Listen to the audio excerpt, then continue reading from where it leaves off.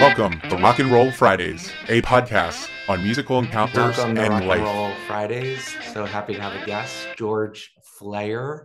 Flayer, like player, right? Violin player. Yeah, so I was talking with George, and you know, I'm always interested on Rock and Roll Fridays to talk to people that play all these amazing instruments. And a violin player is not someone I thought I would have on, but it's awesome. And George, talk a little bit about your background and kind of what got you into the violin, because that's, usually people start with guitar, piano, and all these traditional instruments, but how did you lead to violin? You know, I get asked this a lot, and I hear the same stories. I started violin when I was in third grade, and I did too. I just stuck with it. That's Yeah, awesome. I started playing in third grade, and more or less as a joke, just to kind of get out of art class. I remember, and then I fell in love with it. I felt watching cartoons on Saturdays with my violin in my hand, listening to the theme songs, and I never fell out of love with it. That's amazing. That's awesome. And did you ever have the urge to kind of move over to guitar or other instruments, or was it always the I, violin? I it was stringed instruments, anything that I could play easily that was I liked. Awesome. And so talk about the Tim Williams band. So is Hmm. that kind of one of your key groups that you're playing violin in? Yeah, Tim Williams band by Tim Williams. He's an amazing guitar player, an amazing man, character, everything. He has his own wedding band, and I sit in. I do the receptions, weddings, and cocktail hours and stuff like that with him. He's a quite accomplished musician as well. Awesome. And do you get it? So I always ask people, do you get any solo action in these songs, and like they let you I go on? do. Yes, I do. I do. Sometimes I get some requests. When I play with Tim, I get to, open up a little bit and jam out. Yeah. Awesome. And you've been a session musician as well. Yes. Yep. I get hit up I'm like a gun for hire session musician. I'll play some tracks and, if they want me to solo on something to rip it a little bit. What type of bands are kind of bringing you in for session gigs? Like, are they looking for a certain sound, or are they looking just, hey, we need a violin part to kind of stretch this song and add some Yeah. different sound to it? A lot of the more what I find more as I do a lot of folk style country music, things that are geared specifically for violin. What I love to do, I also play with electric pedal board and wah pedal, and I like to mess with the sound. So I'm trying to open it up, the idea of different sounds and techniques like that. So that's what I would love to get into. Yeah, and we were talking before, right? The violin is like over the years is not known as an instrument of rock and roll, but like, the Dave Matthews band, Yeah.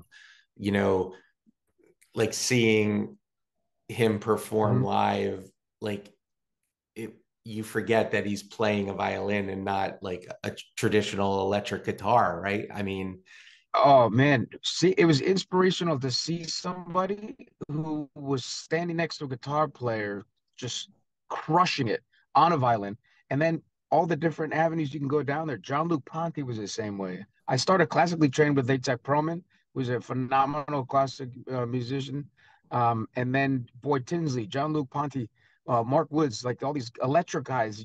I want to continue pushing that forward. It's amazing. yeah, I was going to ask you about your background because, again, it's like, certain instruments have a connotation, right? It's like, electric Yeah. guitar, um, the more, the stand-up bass for jazz, right? The violin for classical.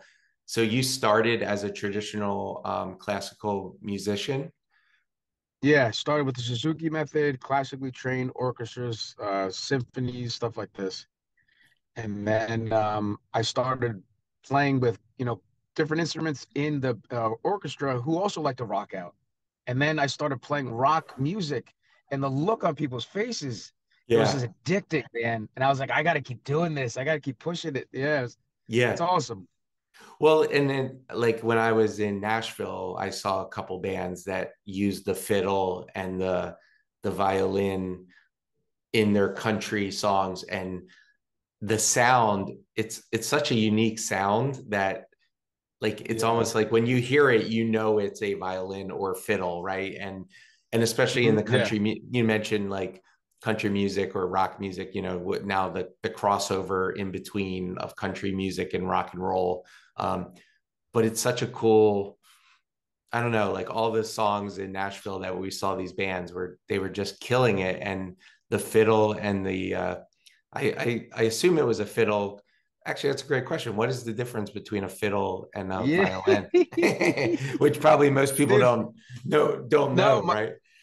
dude, my brother, listen, I get asked that question all the time, and for years I was like, it's just the music we play. I was recently informed that the difference is a fiddle does not have a chin rest. A violin has a chin rest. A fiddle is played lower, like into your like rib cage, Got it. which I thought was amazing. Yeah, I and never knew that. is that the only difference? Yeah, well, that and then plus the style of music for The sure. the But yeah, that style. was that. That was it. Yeah.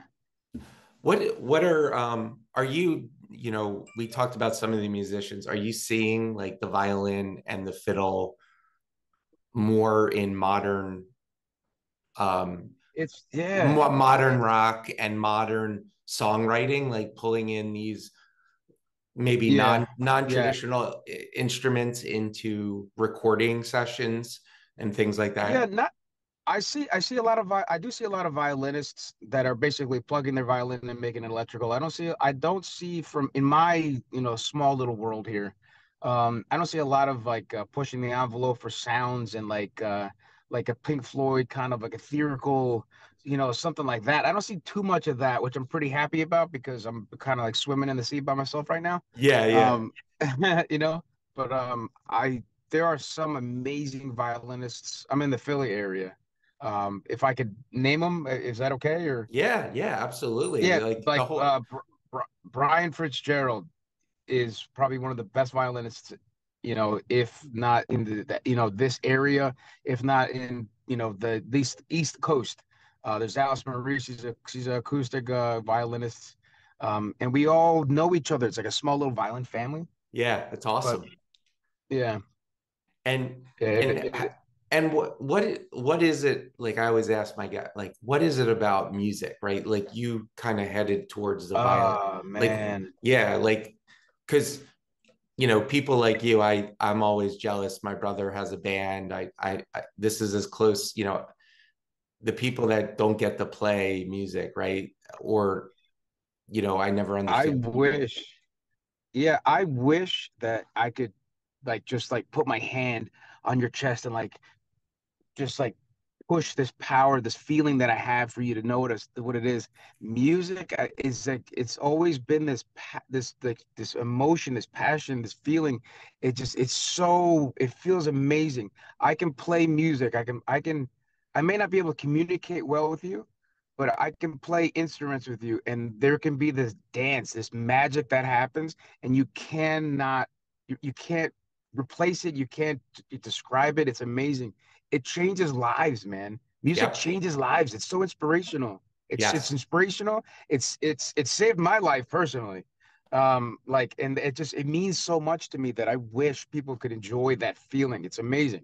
Yes, and that's so powerful. Like it changes lives because the thing about it is like it's also never ending, right? Like there's music being created every day, Yes. and like Yeah. the young people of today are hearing different music, and this maybe the same music that we grew up with, and our grandparent, right? And with the power of the internet, Absolutely. now, like you know, pulling up a famous violinist is easy to do, and it turns people on to more sound and more music, which you know Yep. back in the day trying to find certain genres or certain musicians was really difficult. It was really hard to do, Yeah. right? Yeah. And now with YouTube and Yeah. Spotify you can Google and find out, you know, I want to learn about the It's like violin. it's like you can. It's like learn. You have the ability now, which I don't want to say that I missed it because you kind of. I think it makes more special growing up with what you listen to and transforming that. Now there's so much, like you said, there's so much music everywhere.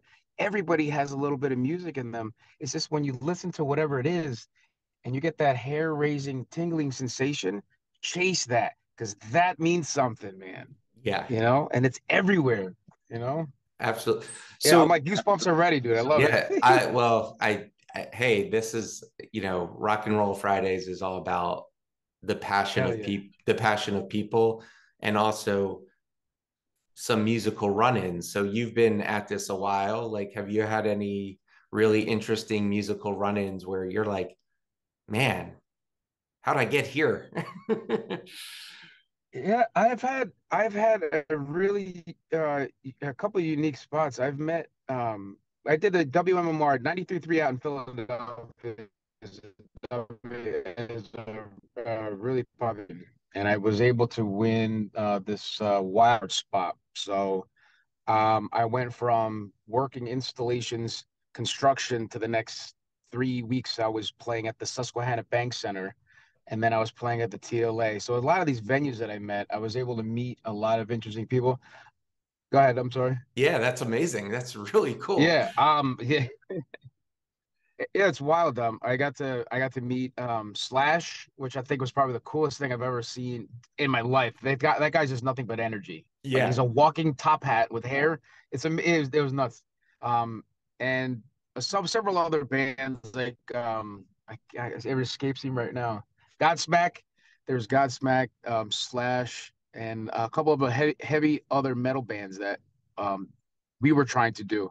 Our band was called the Endless March, and they put a CD out, a demo out for us. We had a 10-song album produced by Forge Studio in Glenside, Pennsylvania, by the Yeah. man Ron DiValsestro, who's also in the Tim Williams band.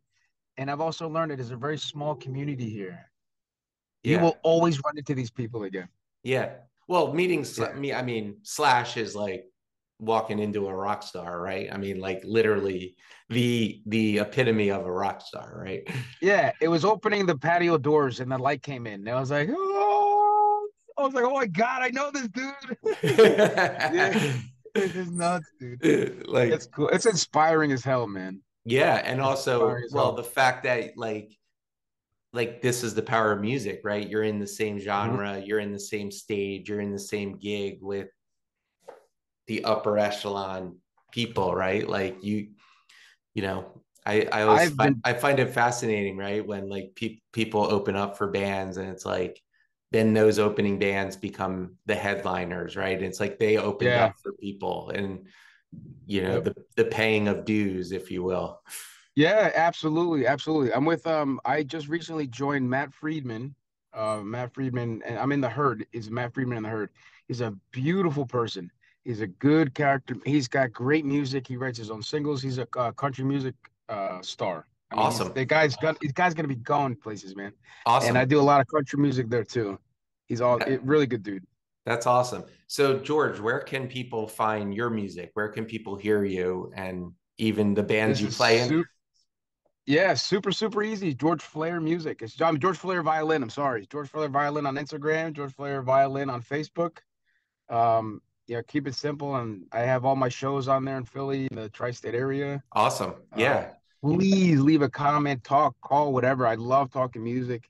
This has been so awesome, man. This has made my Friday. That's awesome. That's great. And George, it has been a pleasure. And I'm going to get everyone to check out the violin now. Like you're going to see some uptick of people checking out violin. Yeah, I hope so, dude. I hope so. All right, George. Awesome. Have a great It's one. been a pleasure, man. Take care.